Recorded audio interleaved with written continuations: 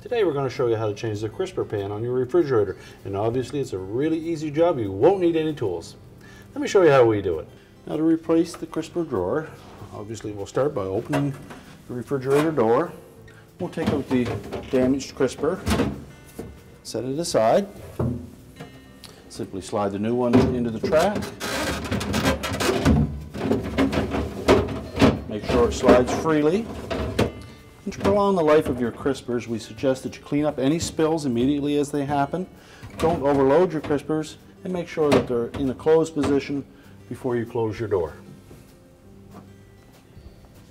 And our repair is complete.